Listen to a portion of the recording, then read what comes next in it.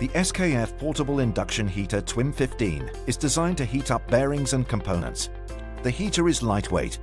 The built-in handle makes it convenient to transport, and it can be stored easily. Place the heater in horizontal position on the workbench. Always keep the bearing in its protecting package until the actual mounting starts.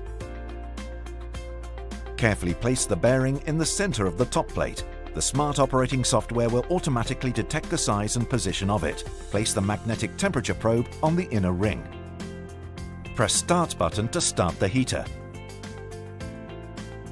Always use heat protective gloves to remove the hot bearing from the heater. The control panel will indicate when the bearing reached the desired temperature.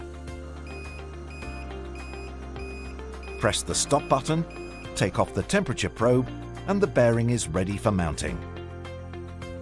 Heating the bearing causes it to expand, which eliminates the need to use force during installation. Generally, using the TWIM 15 to generate a 90 degrees Celsius temperature difference